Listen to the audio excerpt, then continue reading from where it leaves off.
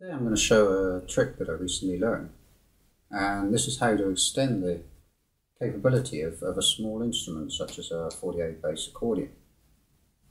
And if you play one of these, one of the first limitations that you're likely to run into is on the bass side. That if you're playing in G or D, you'll quite often need a B minor chord, and the B minor chord is up here.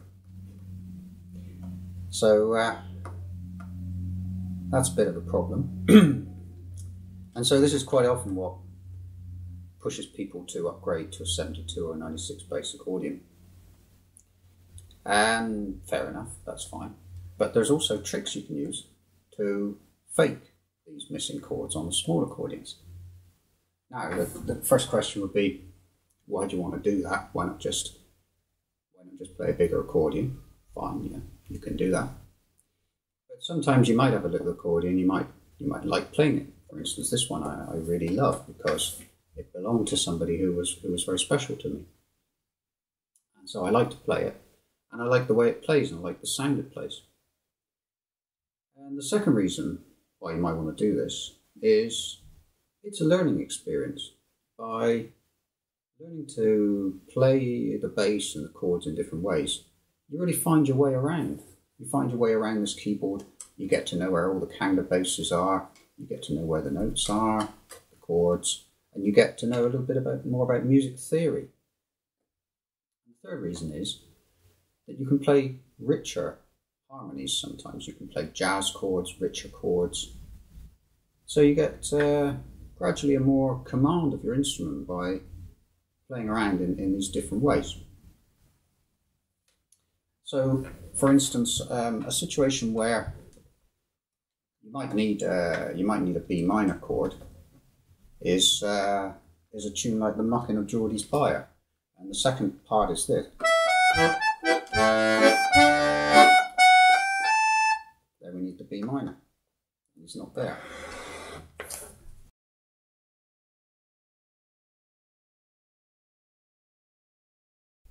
Now this is a 72 bass accordion, so this one does have the B minor. So now I can show you how the tune should sound, and it would be like this.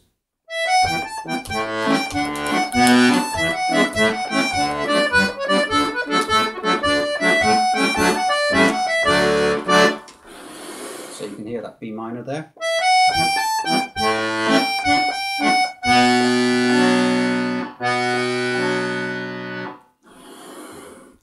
That's the sound we're looking for. If I play B minor, one of the ways that we can fake a B minor, if we look at the G row, we actually have a B note here, which is the counterbass of the G. That's the same as the B that's up there. So one of the ways we can fake a chord is by simply hitting the counterbass and not bothering with the chord at all. And if you're going pretty fast with a tune, that can work all right. So like this.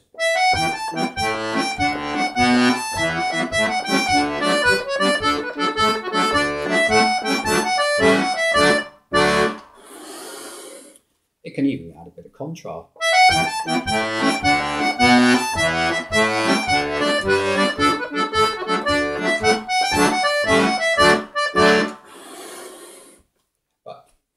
For instance, if you're playing something like a waltz, that may not work so well. This is a second part to the Mariner Waltz, which is one of the Dubliners' tunes, and this also needs a B minor.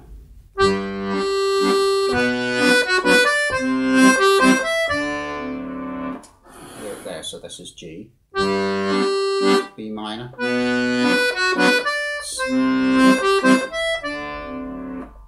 And if we try to fake that B minor with just the root note, it won't sound so good because the tune's too slow. It's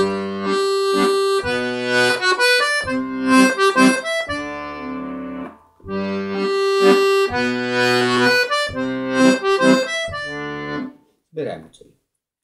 So let's look at a bit more of the music theory. What can we do? If we take a B minor chord, B minor chord is a B, D, F sharp.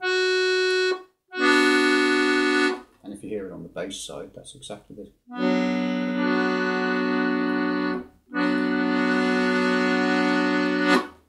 Now if we go a bit down here, and we take a D major chord, a D major chord is D, F sharp, and F.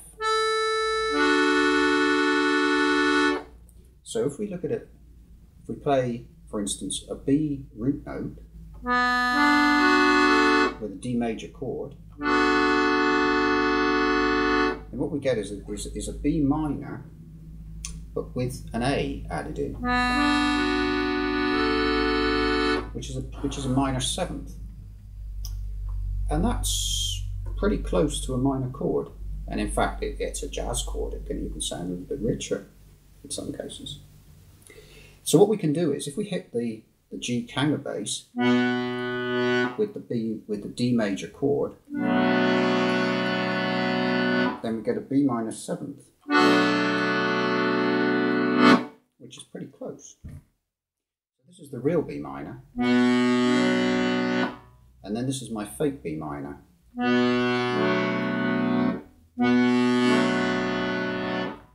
Real one, and the fake one.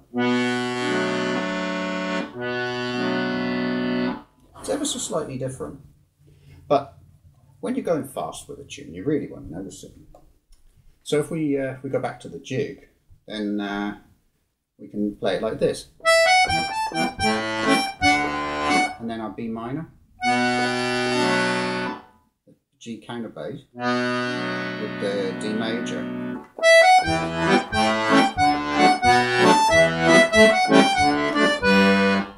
and then this would be the real B minor, and with the fake B minor. It's almost impossible to hear the difference, especially if you're going fast. And then with this softer sort of approach with a chord, this will also work better with a waltz. So for instance, if we play this second part of the Marino waltz now,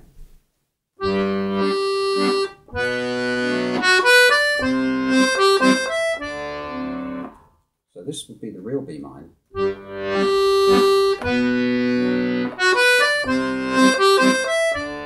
With the fake B minor.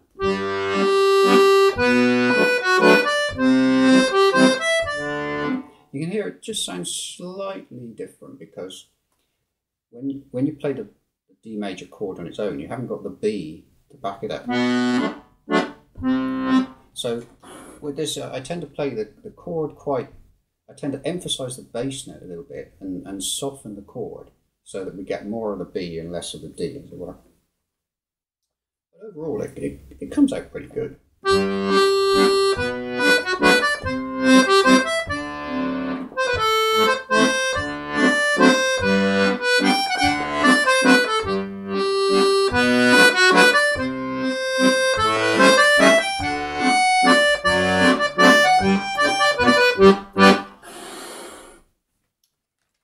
So that's the 72 bass.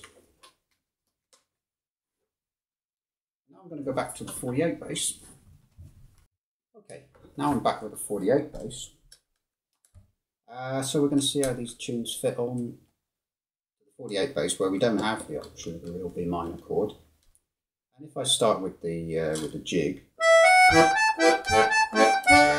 here comes the main B minor.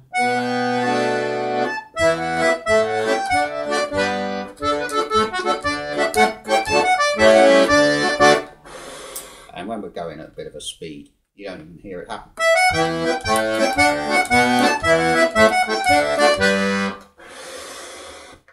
And then with the waltz, there's the B minor. We would be up there.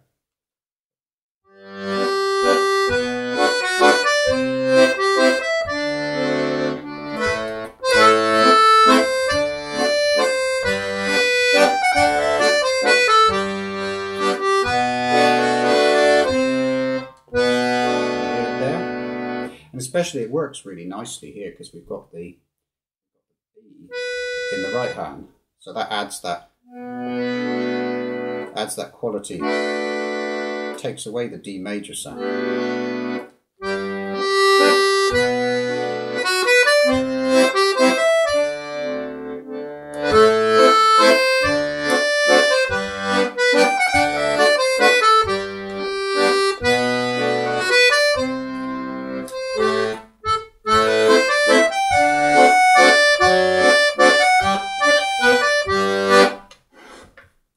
So you can see, once you get used to it, what I tend to do is I tend to hit the counterbass on the fourth finger and catch the chord, the D major chord on the second. And that's got the advantage that if you want to play an alternating bass, F sharp lies right under your third finger. So that would be, F sharp is the third or the fifth note of the B minor chord, so we can play there an alternating bass of D major, F sharp, and that, if you play it fast enough and you emphasise a little bit the B, then that comes out to be almost an alternating bass with a B minor.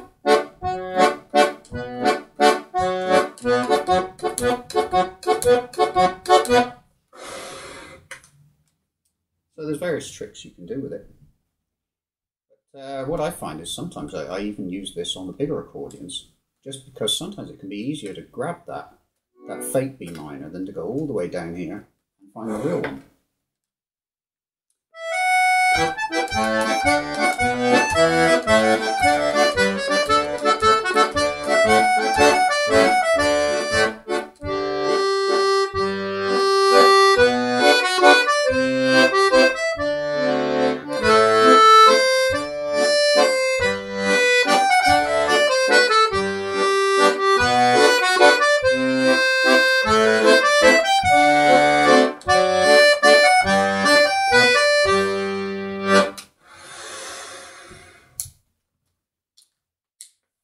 So, I hope you found that interesting and useful.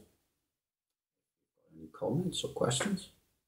Feel free to write down in the comments section below, and I'll be very interested to see what you make of that. And happy playing.